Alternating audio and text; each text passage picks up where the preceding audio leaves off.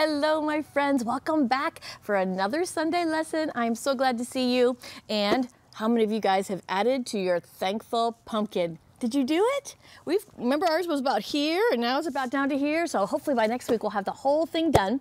And if you're going, what are you talking about, Miss Jamie? You just missed last week, which was no big deal. But I did tell you about this and gave you a game that has to do with candy on how to do this pumpkin. So if you missed it, just go on over to TVC Kids YouTube. And it's TVC Kids Nashville YouTube. And you'll see the whole lesson and we'll explain this game and how you could get a bowl of candy on your table for the whole month of November. So there you go. Love you guys. We're on lesson number 2 of thanks and giving. And so I was thinking about what can I teach you guys? How can we learn to be thankful? How can we think? And I was like, let's pull out the word, right? And I'm going to go to a book that's right in the middle. Do you guys remember what that is? Do you remember what book of the Bible is right in the center? You got it. You are right. It's Psalms. All right. So this one, the cool thing about this psalm is right above it, it says a psalm for giving thanks. So it couldn't be any clearer than that, right? And when I was telling Bella, I said, yeah, I'm going to do Psalm 100. That's the one. And she's like, oh, I remember that. And she started rattling it off last night. And I thought, when? And she goes like, remember, Mom, you taught us and you had us memorize that psalm.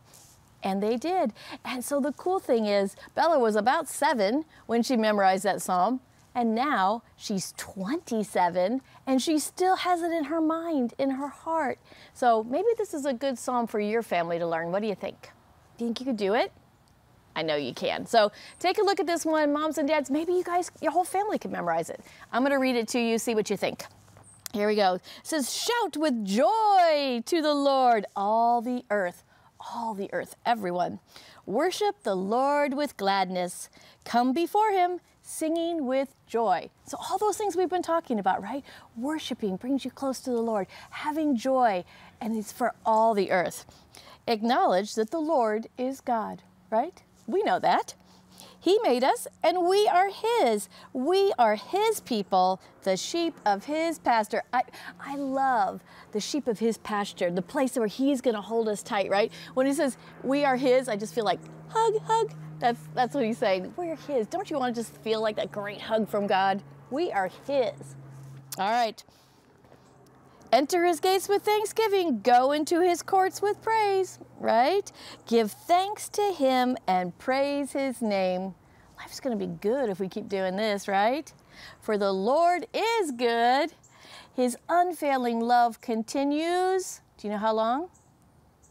Forever. And his faithfulness continues to each generation. So my generation, then to your generation, right? And to your kids' generations, God will always be thankful. So I love the beginning of this one. It says, shout with joy to the Lord, all the earth, all right? So not just people who live in Nashville, not just people who live, let me see, I'm gonna find a place, ready? Not just people who live in Ireland, not just people that live in, oh, that's Kansas. Not just people that live in, let's find, oh, Mexico. Let's find another place. Go. Turkey. China. All right. He's saying all the earth, every single place. He wants people to shout for joy. He wants them to come together and worship him, right? So that's what we need to do. And I am so thankful that we can worship and join together with people from all around this world. Can we do that? I know we can. All right, it is because of Christ that we can come together. Because of Jesus, we could come together with all these people. So let me show you a little idea I had. All right, so here's our people. Here's us in Nashville. Here's somebody in Mexico. Here's our friends down in Florida. Here's some friends in, oh, Brazil. Let's add Brazil. What about, let me see, Thailand and China. What about, just not that far away, Alaska. All of us come together. The whole world comes together and worships God and gives thanks to him. And I'm so thankful that all of us could come together. And why is it? It's because of Christ. So I was looking at my little Thanksgiving ornaments. Can you guys tell I've been thinking about Christmas already? Keep a watch, we're almost there. But my Thanksgiving things, and I found all this corn, and you know, Mr. Chris loves this corn, and I'll tell you a little secret, he's colorblind, so I don't even know which colors he sees on this, but you know what he does see? He sees all the different colors.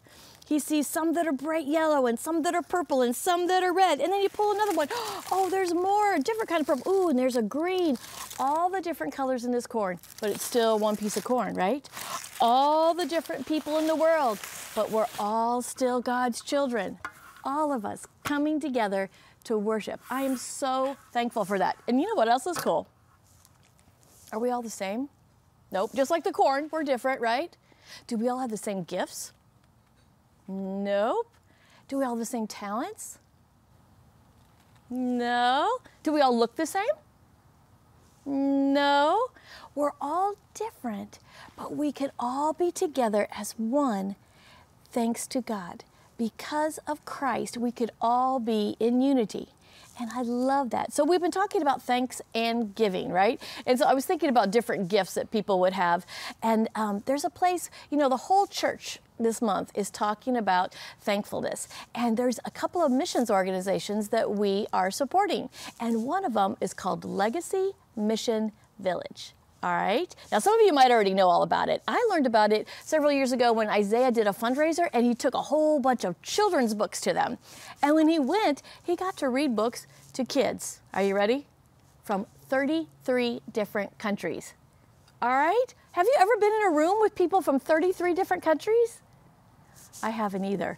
All right, but I'm so thankful that we can know all these people. And Legacy Mission Village, it helps people who have come from other countries because they're refugees. There's people who had to leave their countries because maybe it wasn't safe for them or it wasn't a good place for them to be. So they came here, and it helps so much. It helps them learn languages, learn English, do their studies, and help with kids. They help with job placement, all kinds of things. Basically, whatever the people need when they come, right? They're there to serve and love. So I'm so grateful for that. And if you look on our missions program, we're going to be giving hats and coats and scarves and all kinds of wonderful things to those kids that need things for this winter, because it's going to get chilly soon.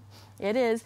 And so I just wanted to let you guys know that there's people from all around our world that are the same because of Christ, but very different in gifts. I was thinking about what would be a gift that I would love to have, and I can't really do it. And so, you know, I always use seeds for something, right? So here's my seeds, right? So I grew this geranium from a seed. Wasn't hard for me because guess where I live? Nashville, right? Geraniums grow great in Nashville. And to be honest with you, it was the first year I ever grew them. So I learned that geraniums grow really well in Nashville. But what are these? Do you guys know what these are? Things your mom uses every morning and your dad has every morning and they're so grateful for them. They're coffee beans. Guess what? As much as I love to garden and I would love to grow coffee trees, guess what? I can't. Because God didn't put me in a place like, we have friends who have a coffee plantation in India. And then when Miss Cora goes on all our missions trips to Guatemala, she always brings me back coffee. We have friends in Guatemala who grow coffee. And then we have friends in Honduras that go every year and they bring back coffee. So in India and Guatemala and Honduras, those people have been put in a place where they can grow coffee. Do they succeed? Yes, they do, because they're blooming where God planted them, right? And I'm so very thankful for them. But I'm in Nashville, so what can I grow? Flowers, geraniums, all right? So what I wanted you guys to see was people from all around the world have so many different gifts, have different talents, have different things they can do because of God, right? He puts all these things together, but yet we are all one in Christ. Does that make sense? Do you guys know some people from around the world? Do you know some people who've moved to even Nashville? Do you know we have a lot of people who've moved from different places in the world in Nashville? It's a wonderful place because of that. So I hope you guys will look into that a little bit more. See what it is that makes people different. Celebrate their gifts. I'm so thankful that my friends in India grow great, great coffee. I'm so thankful that there's people all around our world who have different gifts and talents and can do different things because of God. What do you think? Are you thankful for that too? I'm gonna add my coffee growers to my pumpkin this week because I am so grateful people could do that. All right, guys, I have a couple more things for you.